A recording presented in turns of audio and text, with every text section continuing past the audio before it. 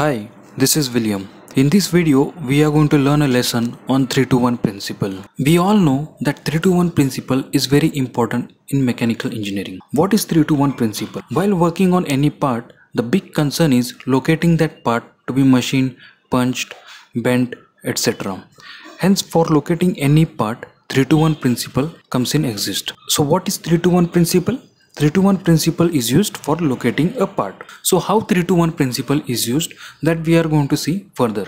But before that, we should know how many degrees of freedom are there for a part. As I've mentioned here, there are 6 degrees of freedom, 3 translation and 3 rotation. Some people consider 12 degrees of freedom, some consider 6 degrees of freedom. In 12 degrees of freedom, there are 6 translation and 6 rotation. In translation, they consider negative and positive coordinates, and in rotation they consider clockwise and anti-clockwise coordinates. So totally there are 12 degrees of freedom by considering its positive, negative, clockwise and anti-clockwise coordinates. But here in 6 degrees of freedom we just consider 3 translation, that 2 in x, y and z, and 3 rotation, that 2 in x, y, z. So totally 6 degrees of freedom are considered as a standard degrees of freedom. The locating process by 3-to-1 method.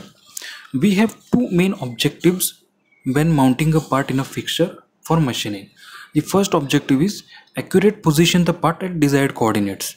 Suppose you have coordinates that x is equal to 0, y is in 5 and z is in 10.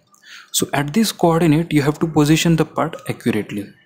And second objective is restrict all 6 degrees of freedom so that part cannot move. To achieve these two objectives, we use 3-to-1 principle. Now in 3-to-1 principle there are 3 steps and 3 mutually perpendicular planes are used as shown in this image. You can see this is one plane, this is the second plane, and this is the third plane.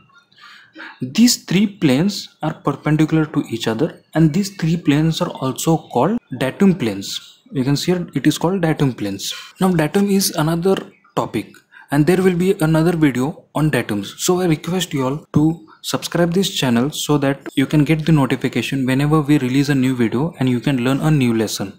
Now coming back to the point, these 3 planes define the position of the workpiece and also fully constrain the part. This is very important. These 3 planes define the position of workpiece and then they fully constrain the part. So what are these 3 planes? It is primary plane, secondary plane and territory plane. When we constrain the primary plane, it locks 2 rotational degrees of freedom and 1 translation. When we constrain the secondary plane, it locks 1 translation and 1 rotation, and when we constrain the third degree of freedom, it locks the final translation. So if you see, when we lock the primary plane, it locks totally 3 degrees of freedom, 2 rotation and 1 translation, means it totally locks 3 degrees of freedom. When we constrain the secondary plane, it locks 2 degrees of freedom, and when we lock the final plane, it locks 1 degree of freedom, the final translation. That means it is 3-to-1 method. So how this locking takes place, how we constrain the plane, that we are going to see by an example. You can see here a rectangular block in a space, and these lines are the directions. So this direction we will consider as x direction,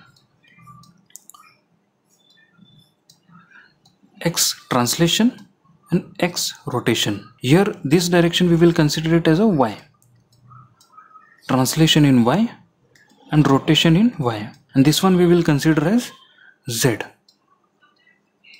translation in z and rotation in z. So now what we are going to do is we have to lock its 6 degrees of freedom of this block. Okay, we want to lock 6 degrees of freedom of this block by using 3-to-1 principle. So with use of 3-to-1 principle, first we have to define the primary plane. Now while defining the primary plane, first thing we have to understand is which is the biggest surface of this block. We can see this top face is the biggest surface. Similarly, the bottom face is the biggest surface. So the biggest surface should be selected as the primary face or primary plane. So I'll consider this as a primary plane. Okay, Now when I'm considering this as a primary plane, you can see this part cannot move up. Means here the translation of Z is locked. So I'm circling this. Translation of Z is locked. Similarly, this part cannot rotate here in X because this face is locked now. Bottom face is locked. So rotation in X is locked. Similarly, the part cannot rotate in Y. You can see this face is locked, so it cannot rotate in Y. So rotation of Y direction is also locked. Now we have to define its secondary plane. So the tip of the secondary plane is it should be perpendicular to the primary plane. So we can take this side, also this side. But the second tip is again it should be the largest face compared to the both sides. So we can see this face is the largest, similarly the opposite. So we will consider this face.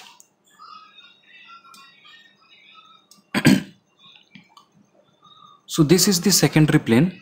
Now we can see the translation in Y direction is locked. As this face is, now we have constrained this face, so translation in Y direction is locked. So I am circling this point now. Also the rotation in Z is locked. You can see this face is completely locked, so it cannot rotate in this direction. It cannot rotate in this direction. So rotation in Z is locked. Now the time is we have to put the third plane. So I am considering this as the third plane. And then we can see the translation in X is locked. So now when we summarize this, when we used the first plane, we locked one translation and two rotations. When we used the second plane, we locked one translation, that also in Y direction, and one rotation, that in Z direction. And when we use the third plane, we lock the final translation. So in this way the 3-to-1 principle is used. If you all like this video, hit a like button and subscribe to my channel so that whenever a new video is uploaded, you will get a new notification and you all can learn a new lesson. Thank you very much for watching.